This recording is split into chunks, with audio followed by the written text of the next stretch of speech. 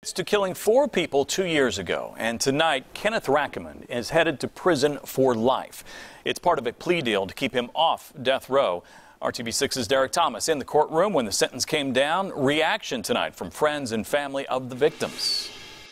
Rackemann received 4 life without parole sentences plus 20 years. But for family members of the victims, even that is not enough. It's uncivilized. I mean, it's just, but yeah, he is who he is.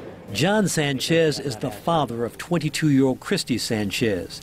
She was one of the 4 murder victims. Rackemann admitted being the triggerman in the deaths of Sanchez, 47-year-old Walter Burnell, and 43-year-old Jacob Rodemich, and ordering Valencia Williams to kill Hayley Navarro.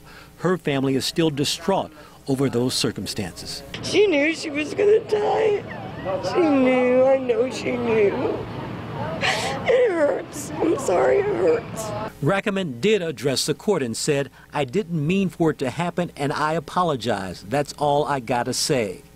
Navarro's 16-year-old sister spoke directly to the defendant from the witness stand and said his answer gave her a little piece of justice. Him listening to me and him actually responding. How did he respond?